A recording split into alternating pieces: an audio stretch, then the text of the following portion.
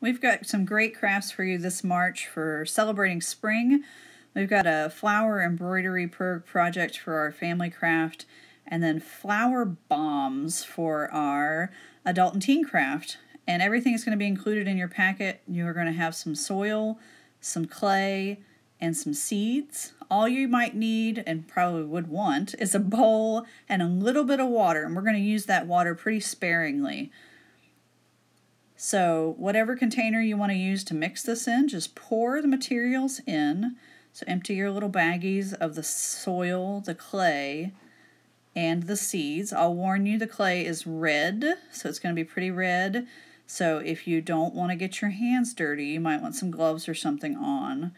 But it washes off. It's not going to stain too bad. So mix up the ingredients there and make sure everything's pretty well mixed. Then slowly, you're going to find out Miss Brenda did not go very slow. Slowly add a little bit of water at a time and mix it up real good because you don't want this to be too soupy. I made it too soupy. So now you get to see what too soupy looks like. So this is a little too soupy. You're going to want it to be kind of sticky, but not really soupy. It's going to work if it does end up being soupy, so don't worry. If it is a little too soupy, just add some soil if you've got some, or some kind of dirt just to dry it up a little bit. And you're basically just going to make little balls.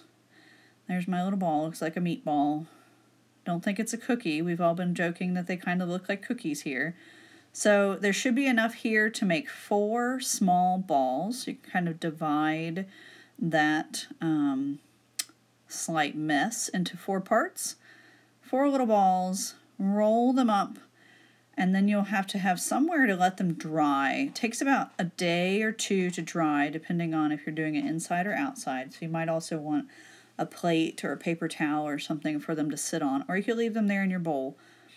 So here's our completed balls, and you're going to want to let those dry out. And here, I'm going to get our finished product.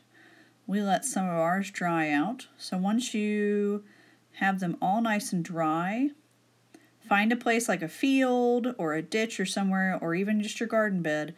Toss these in, and they should break down for having some really pretty flowers for the spring. So enjoy.